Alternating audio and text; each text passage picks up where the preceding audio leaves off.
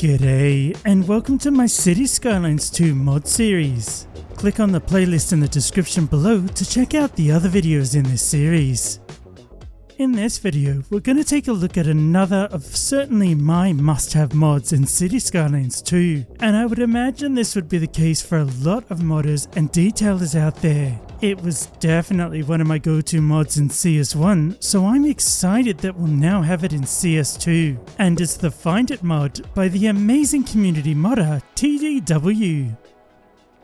So we're in the PDX Mods menu here, and if you want to see more information on PDX Mods in general, how to create playsets and all good things like that, check out my video on mastering modding. I'll link to it in the description below.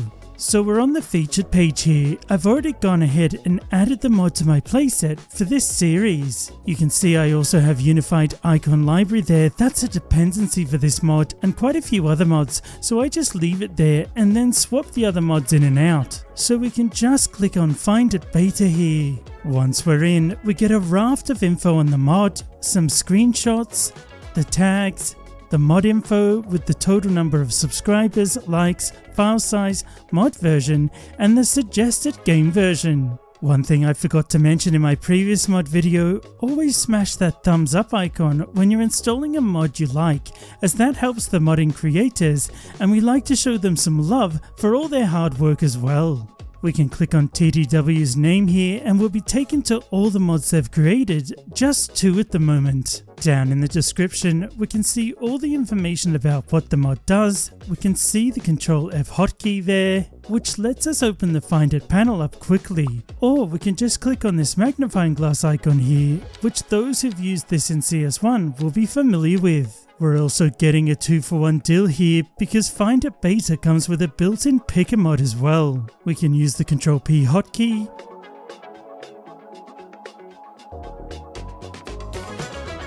or the little picker icon we can see down here now as well.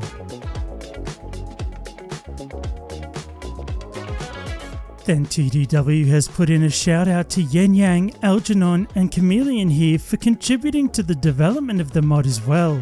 A real joint effort, which is super cool to see. In terms of features, the mod uses similar category lookups as the base game. So like the dev UI if you had that enabled and tried it out, but much more user friendly for sure. And now we even have categories so we can switch between networks, signature buildings, vehicles, so much better. We get a far more intuitive search ability with this. It stays open while we're placing assets, which is really handy.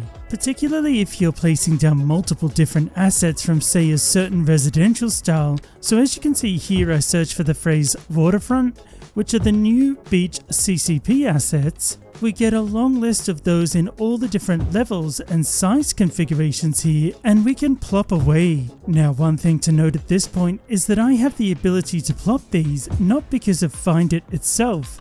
You will also need another mod like Plop the Growables if you're wanting to place down residential, industrial, commercial and office assets, or RECO, just if you weren't sure about that. So I have Plop the Growables installed, and it just means I don't have to zone under these. I can just plop them down and not worry. And that mod also has an option to freeze levels, so if I want to, I can stop buildings leveling up, so when I plop them, they stay that way, which is super handy if you're a detailer and you were going for a specific look. So yeah, you do need an additional mod if you want to place these down, otherwise you're likely to get an error or the asset might just abandon if it's a RECO asset, something along those lines. Just a good one to note. Another really neat feature is that tool options like Tree Controller and Line Tool are fully supported.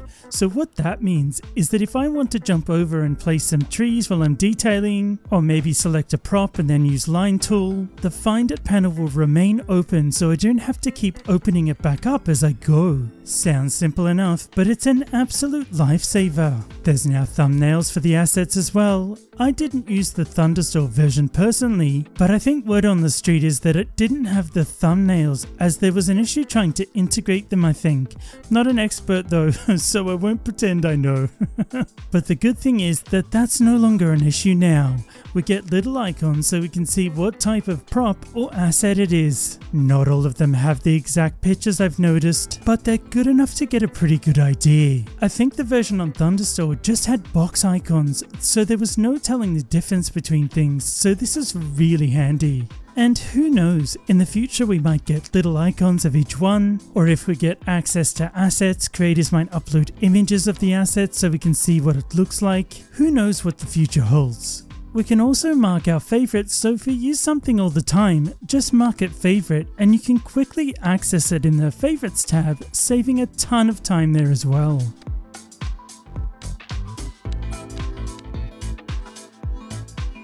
And of course the integrated picker, which I mentioned before.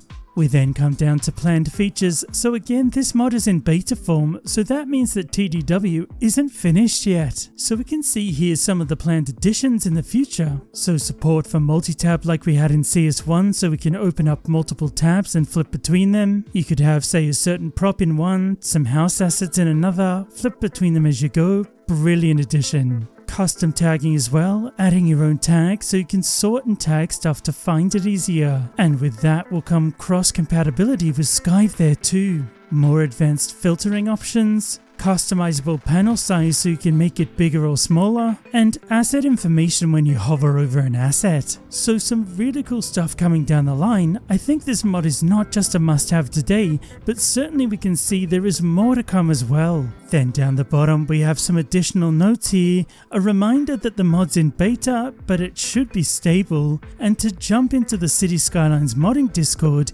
if there are any issues you want to raise. I'll drop a link for that below. Great Discord to be in if you're into mods and modding.